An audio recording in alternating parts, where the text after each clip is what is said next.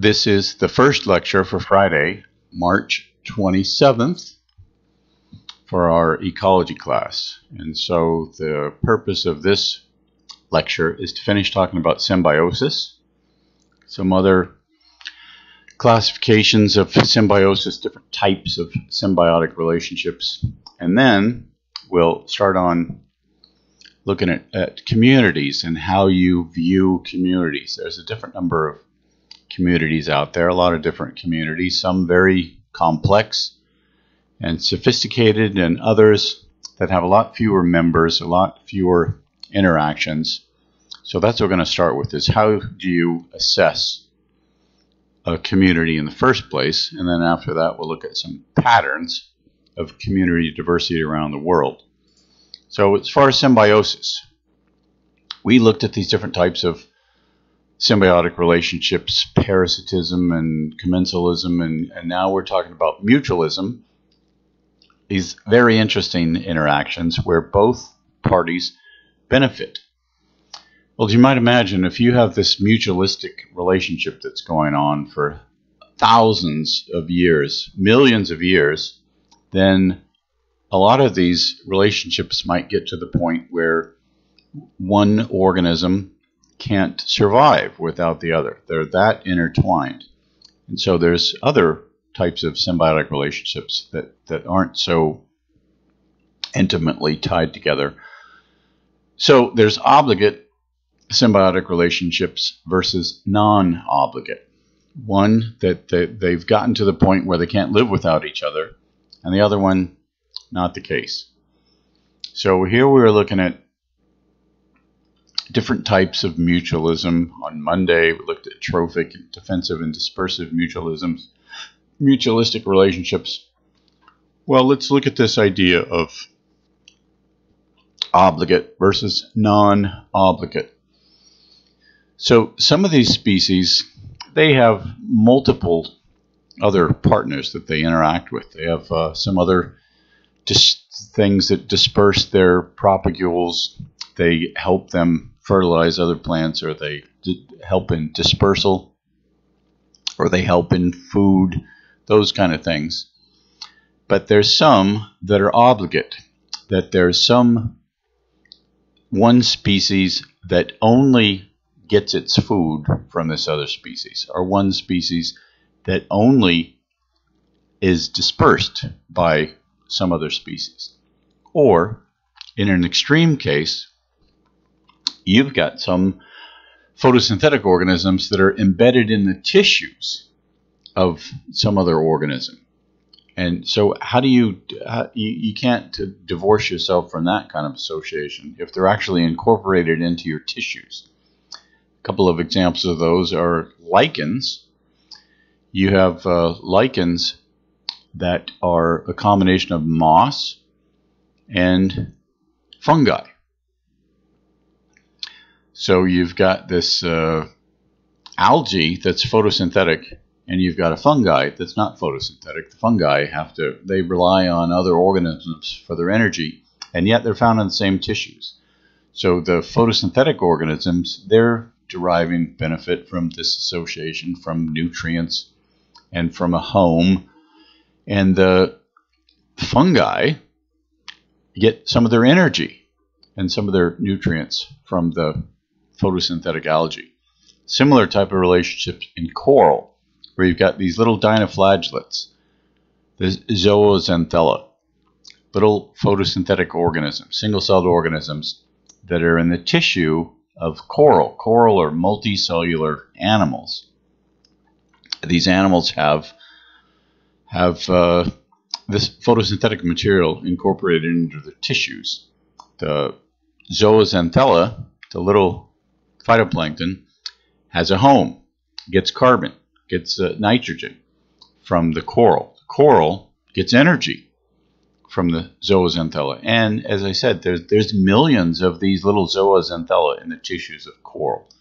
That's a very intimate interaction, obligate. Where there's other ones that they've derived food from a couple of different sources, or they are able to disperse a couple of different ways. Let's look at another example. The yucca moth and the yucca plant. This is the only fertilizer, the only disperser, the only thing that pollinates these plants is this moth. And the moth lays their eggs in this plant. The larvae hatch out, and it's the only food that this moth has. The only source of energy for this moth is this plant. The only source of dispersal, carrying pollen from one flower to the other, are these moths.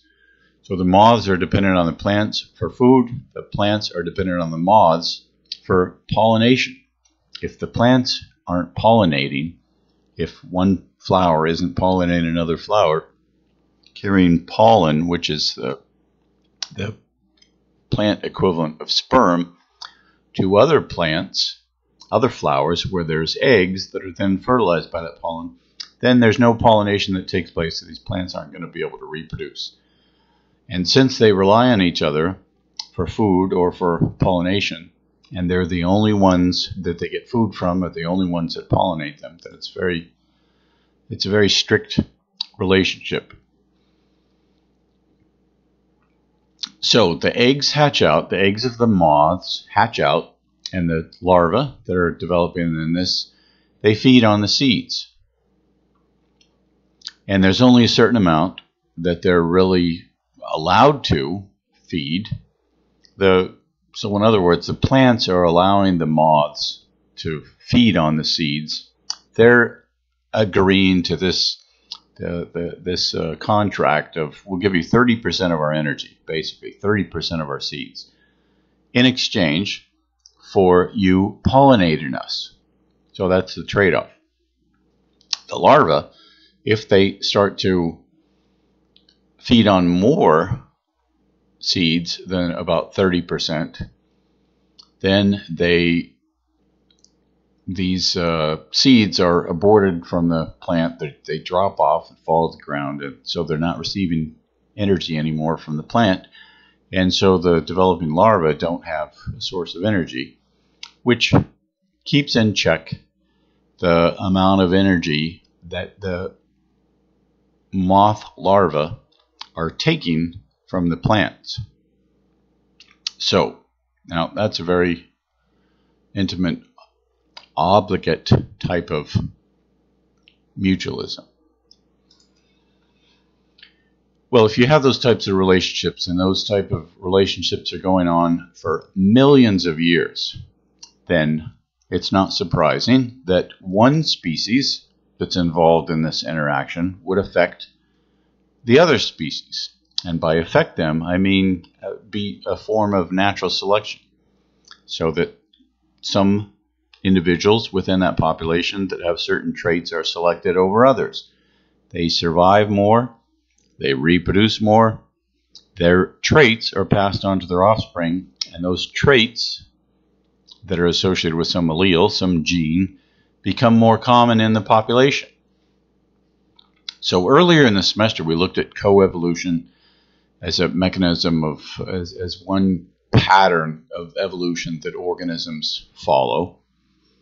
There's a lot of organisms that have no demonstration of coevolution because they don't have the type of interactions, close associations with other species that would lead to coevolution. But a lot of them do. It's a fairly common thing.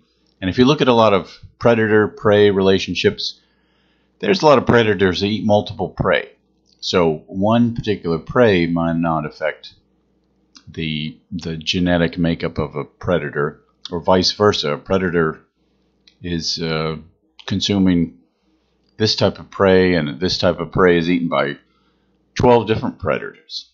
So those associations, they occur, but they're not so common. Parasitism, sometimes there's one species that's the parasite on one species of host.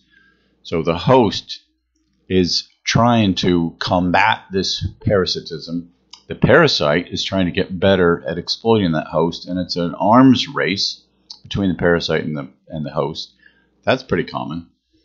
You've got competition, which is another type of interaction, and then you've got this mutualism, where both species are benefiting, and so the more that you benefit, the more that you can take advantage of this other species, the better off you are. However, if it's a mutualistic relationship, then the other species has got a benefit as well. So let's look at some examples of coevolution. And first of all, just to remind you of what coevolution is, this idea that one population is affecting the evolution of the other one. There's evolutionary changes, and by that I mean changes in the allele frequency in the population that are occurring at the same time. Both species are being changed in terms of their genetic makeup of that population. Or in other words, both species are evolving. And they're evolving in response to one another. So there's a prey that's being affected by a predator, or there's a parasite that's being affected by a host. Those type of things. There's a pollinator that's being affected by a plant. And so one of them changes. Some trait becomes more common. They have a longer structure that's used for feeding, or they have stronger jaws or something like that. Then the host or the parasite or the predator or the prey responds by having its a trait modified in response to the trait that was modified in the other organism that's involved in this relationship. This is evolution that we're talking about. So by definition, evolution means that there's a change in the genetic makeup, there's a change in the allele frequency of both populations. And this is what I was saying before. In a way, it's an arms race where one population changes, it affects the other population. The other population responds, and there's some trait or multiple traits that change in the other population, and now that population has changed, so the other species changes in response, and on it goes over millions of years, thousands of years. And predator-prey, common. There's a lot of plants and herbivores that feed on them, where there's coevolution. Parasites and hosts, very common, and also pollinators. Very common. And so just to remind you what we're talking about in terms of evolution with a genetic basis, allele frequency changing, and so these things have gone on for a long time. It's not very easy to go out and look at this situation where, oh, look, you've got this hummingbird with this long bill, and it fits perfectly in this flower. It's an example of coevolution. Oh, look at this bird. It's got this curved bill that fits perfectly in this curved flower of this plant. Example of coevolution. So in order to study this, a lot of times what's done is you find these two, if there's a species that has a distribution where they are found in the same location as some species that they interact with closely. If you can find an instance where they're distributed in an area where this other participant isn't found, then you can compare the traits. You can compare the genetic makeup, even the allele frequency of those populations, and see if there's actual evidence in terms of difference in the traits or difference in their genetic makeup that would really be a robust demonstration of coevolution having taken place. Well, let's look at some examples of plants with these flowers that have a certain shape, a certain color, certain morphology that is attracting predators, attracting pollinators. These plants usually have to give up something. They're giving up nectar, they're giving up pollen, they're giving up some kind of food for a pollinator, and they want to advertise, look, if you come and stick your beak or stick your part of your insect or crawl around in there to get some food, then I'm going to this pollen on you, and you're going to go to another flower and you're going to distribute that pollen around. Well, if you look in the flowers of plants and look at the variety, the diversity of these flowers are pretty, we look at these and say, oh, look, that looks just like a bird. That looks like a tiger head. Look, these little fairies that are dancing around, those kind of plants. And look, there's little ballerina. Well, the plants aren't thinking that. Look, here's some geese or ducks. And look, here's a little bird sitting on a nest, a little dove.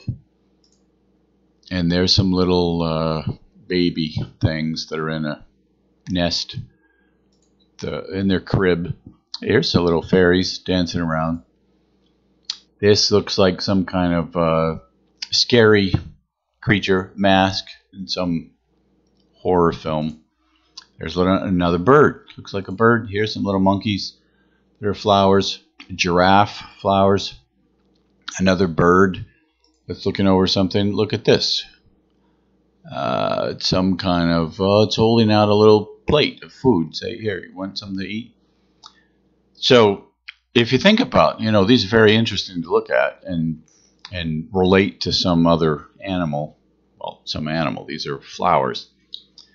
And speculate about how would that, but this is what we're doing. The purpose of showing those photos is to think about how would this come about? What are the selective factors that result in a flower looking like that? They have a certain shape, certain color, which contributes a certain attractiveness to the pollinators, and the way that they're designed is effective in the pollinators getting pollen on them, that there's food down in this tube, but they have to stick their bill in there, or stick their tongue in there, or they have to crawl in there, and while they're doing that, then they get covered with pollen, and they're taking that pollen to other plants, other flowers to fertilize them. There's that kind of relationship. Okay, so that is a good way to end this discussion about symbiotic relationships. Now, I just want to point out a couple more things for today, and then we can stop, is that the learning objectives for this course, this is from the syllabus, even under these unusual circumstances, we're still doing our best to complete these learning objectives, to accomplish these. And we'll be able to do this. What's really changing for this class is the type of assessments that we have. As long as you're keeping up with the video lectures, you're doing these assignments, then you can learn the material, and that's really the goal, is that you're taking this class to learn certain things, and by the end of the semester, even with this online content, we can learn those things. So one of the next things in the goals of this course, of the learning objectives, was to describe diversity and mechanisms that affect diversity within communities. That's what we're going to focus our attention on now. Just to remind you, the way that we're looking at this is we're going through these different levels of ecology, different disciplines within ecology. Organismal ecology we spent the first, population ecology we looked at for a fair amount of time, and then just recently we've moved on to community ecology. And so there's a population of prairie dogs, and these prairie dogs are part of a community. There's species of plants, there's an owl, there's a hawk, there's other rodents there. That's part of the community. So that's where we are. And we're going to look at two different aspects, two main aspects of community ecology. We've started off with these species interactions that you find in communities, mostly competition, predator-prey relationships, and then these symbiotic relationships. So there's interactions, that's one thing. Then there's the diversity of communities, the diversity that you find within communities, among communities around the world. And how do you define diversity in the first place? One person would say, this is a diverse community. Somebody else would say, no, this is a more diverse community. So that's what we're going to begin with, is how do you actually describe what diversity means in a community? And then when we've looked at some different ways of doing that, we'll change our focus to look at what explains why, if you travel around the world, you find some communities are more diverse than others. You find some patterns of diversity within communities. And we're going to call upon what we learned earlier in the semester, especially about the climate and some features that vary geographically, spatially around the world. Some of those are going to be very good answers for explaining this community diversity. So that's what we're going to start with in the second lecture for this Friday, is looking at these different things and eventually getting at having an idea of how you quantify diversity, or how you can look at one community and say, is that diverse or is that not very diverse? And then how you can compare those. So that's what we'll do in the second lecture.